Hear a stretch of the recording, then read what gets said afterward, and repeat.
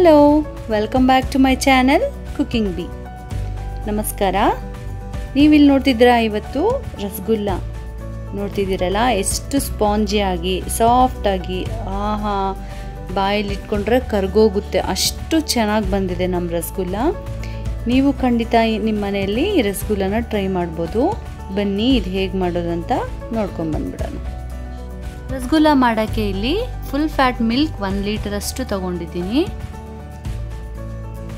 ಇಲ್ಲಿ 1.5 ಕಪ್ ಇಲ್ಲ 1/4 kg ಅಷ್ಟು ಶುಗರು, ಒಂದು 4 ಏಲಕ್ಕಿ ತೊಗೊಂಡಿದ್ದೀನಿ. ಇಲ್ಲಿ 2ರಿಂದ 3 ಟೇಬಲ್ ಸ್ಪೂನ್ ಅಷ್ಟು ವಿನೆಗರ್ ತೊಗೊಂಡಿದ್ದೀನಿ.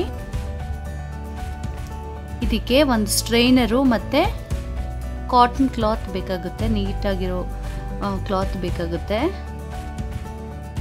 ಸ್ಟವ್ ಆನ್ ಮಾಡಿಕೊಂಡು ಒಂದು ಪಾತ್ರೆಗೆ 1 ಲೀಟರ್ ಹಾಲು ಇಟ್ಕೊಂಡು ಸ್ವಲ್ಪ ಕುದಿ ಬರೋ ತನಕ ನಾವು ಇದನ್ನು ಕಾಯಿಸ್ಕೋಬೇಕು. ನೋಡಿ, ಈ ರೀತಿ ಕುದಿ ಬರ್ತಾ ಇದೆ ಅಲ್ವಾ, ಸ್ಟಾರ್ಟ್ ಆಗಿದೆ. ಇವಾಗ ನಾವು ಒಂದು 5 ಮಿನಿಟ್ಸ್ ಹೀಗೆ ಸ್ವಲ್ಪ ಲೋ ಮೀಡಿಯಮ್ ಫ್ಲೇಮಲ್ಲೇ ಇಟ್ಕೊಂಡು ಇದನ್ನು ಇನ್ನೊಂದು 5 ಮಿನಿಟ್ಸ್ ಹೀಗೆ ಬಾಯ್ಲ್ ಮಾಡ್ಕೋಬೇಕು. ಈ ರೀತಿ ಒಂದು 5 ಮಿನಿಟ್ಸ್ ಆದಮೇಲೆ ವೆನಿಗರ್ನ ಸ್ವಲ್ಪನೇ ಹಾಕ್ಕೊಂಡು ನಾವು ಇದನ್ನು ಒಡಿಸ್ಕೋಬೇಕು, ಹಾಲು ಹೊಡಿಬೇಕು. ಆವಾಗ ನಮಗೆ ಈ ರೀತಿ ಆಗುತ್ತೆ. ನೋಡ್ತಿದ್ದೀರಲ್ಲ, ಈ ರೀತಿ ಆಗಬೇಕು. ಸ್ವಲ್ಪನೇ ಹಾಕ್ಕೊಂಡು ನೀವು ಮಿಕ್ಸ್ ಮಾಡ್ತಾ ಇದ್ದರೆ ಈ ರೀತಿ ಆಗುತ್ತೆ. ತಕ್ಷಣ ಸ್ವಿಚ್ ಆಫ್ ಮಾಡಬೇಡಿ, 1-2ರಿಂದ 3 ನಿಮಿಷ ಲೋ ಫ್ಲೇಮಲ್ಲಿ ಇಟ್ಕೊಂಡು ಮಿಕ್ಸ್ ಮಾಡ್ತಾ ಇರಿ. ನೋಡಿ, ನೀರೆಲ್ಲ ಸ್ವಲ್ಪ ಟ್ರಾನ್ಸ್ಪರೆಂಟ್ ಆಗಬೇಕು, ಅಷ್ಟು ತನಕ ಮಿಕ್ಸ್ ಮಾಡಿ.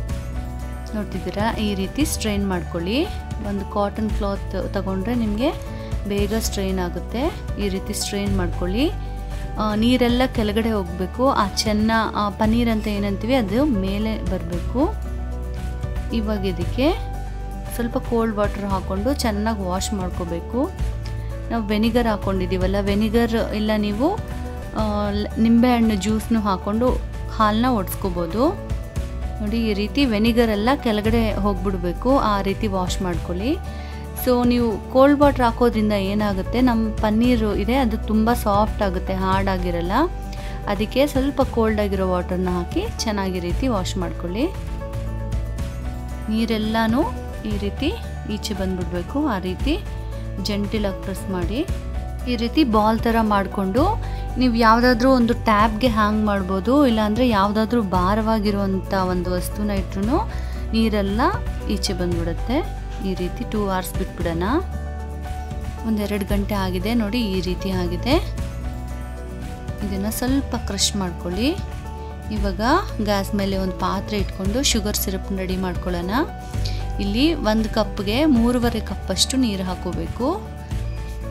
ನೀರು ಸ್ವಲ್ಪ ಜಾಸ್ತಿ ಇದ್ರೇ ನಮ್ಮ ರಸಗುಲ್ಲ ಚೆನ್ನಾಗಿ ಬೇಯುತ್ತೆ, ಸಾಫ್ಟಾಗಿ ಸ್ಪಂಜಿಯಾಗಿ ಬರುತ್ತೆ. ಇವಾಗ ಇಲಾಚಿ ಹಾಕೊತಿದ್ದೀನಿ. ಇವಾಗ ಈ ಪನ್ನೀರ್ನ ಈ ರೀತಿ ಚೆನ್ನಾಗಿ ಮಿಕ್ಸ್ ಮಾಡಿಕೊಂಡು ಸ್ಮ್ಯಾಶ್ ಮಾಡಬೇಕು, ಚೆನ್ನಾಗಿ ಸ್ಮ್ಯಾಶ್ ಮಾಡಬೇಕು. ಬಾಲ್ ಥರ ಏನೂ ಇರಬಾರ್ದು, ಒಳ್ಳೆ ಹಿಟ್ಟು ಥರ ಹಾಕ್ಬಿಡ್ಬೇಕು, ಆ ರೀತಿ ಮಾಡ್ಕೊಳ್ಳಿ. ಇಲ್ಲಿ ನಾನು 1-2 ಟೀ ಸ್ಪೂನ್ ಅಷ್ಟು ಮೈದಾ ಹಿಟ್ಟು ಹಾಕ್ಕೊತಿದ್ದೀನಿ. ಸ್ವಲ್ಪ ಸಾಕು, ಜಾಸ್ತಿ ಹಾಕಿದ್ರೂ ಅದು ಸ್ವಲ್ಪ ಚೆನ್ನಾಗಿ ಬರಲ್ಲ.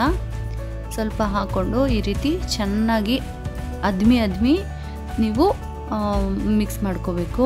ಬಾಲ್ ಥರ ಆಗಬೇಕು. ನೋಡ್ತಿದ್ದೀರಲ್ಲ, ಈ ರೀತಿ ಚೆನ್ನಾಗಿ ಪ್ಲೇಟ್ಗೆ ಹಾಕಿ ಅದನ್ನು ಮಸಾಜ್ ಮಾಡಬೇಕು. ನೋಡಿ, ಈ ರೀತಿ ಎಲ್ಲನೂ ಬಾಲ್ ಥರ ಇರಬಾರ್ದು, ನಿಮಗೆ ಹಿಟ್ಟು ಥರ ಸಾಫ್ಟಾಗಿ ಆಗಿಬಿಡ್ಬೇಕು, ಆವಾಗೇ ರಸಗುಲ್ಲ ಚೆನ್ನಾಗಿ ಬರುತ್ತೆ. 8 to 10 ಮಿನಿಟ್ಸ್ ಆಗಿದೆ ನೋಡಿ. ಇವಾಗ ಈ ರೀತಿ ಬಾಲ್ ಥರ ಆಗಿದೆ. ಇವಾಗ ಎಲ್ಲನೂ ಒಂದೊಂದೇ ತಗೊಂಡು ಜೆಂಟಿಲಾಗಿ ನಾವು ಬಾಲ್ನ ರೆಡಿ ಮಾಡ್ಕೊಳ್ಳೋಣ. ಏನು ಕ್ರ್ಯಾಕ್ಸ್ ಇರಬಾರ್ದು. ನೋಡಿ, ಈ ರೀತಿ ಒಂದೊಂದೇ ಬಾಲ್ ಥರ ಮಾಡ್ಕೊಳ್ಳೋಣ.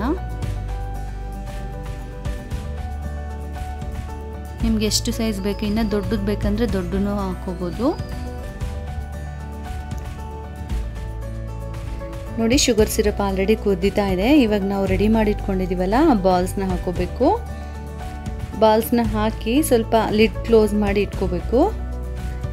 ಒಂದು 5 ನಿಮಿಷ 10 ನಿಮಿಷಕ್ಕೊಂದ್ಸರಿ ನಾವು ಲಿಡ್ನ ಓಪನ್ ಮಾಡಿ ನೋಡಬೇಕು. ಮಿನಿಮಮ್ 15 ಮಿನಿಟ್ಸ್ ಟು 20 ಮಿನಿಟ್ಸ್ ನಾವು ಬಾಯ್ಲ್ ಮಾಡ್ಕೋಬೇಕು. ನೋಡಿ, ಒಂದು 10 ಮಿನಿಟ್ಸ್ ಆಗಿದೆ. ಸೈಜ್ ನೋಡಿ ಡಬಲ್ ಆಗೋಗಿದೆ ರಸಗುಲ್ಲ. ಇವಾಗಲೇ ನೋಡೋಕ್ಕೆ ತುಂಬ ಯಮ್ಮಿ ಅನ್ನಿಸ್ತಿದೆ. ಇನ್ನೊಂದು 5 to 6 ಮಿನಿಟ್ಸ್ ನಾವು ಬಾಯ್ಲ್ ಮಾಡ್ಕೊಳ್ಳೋಣ. ನೋಡ್ತಿದ್ದೀರಲ್ಲ, ಆಲ್ಮೋಸ್ಟ್ ಒಂದು 20 ಮಿನಿಟ್ಸ್ ಆಗಿದೆ.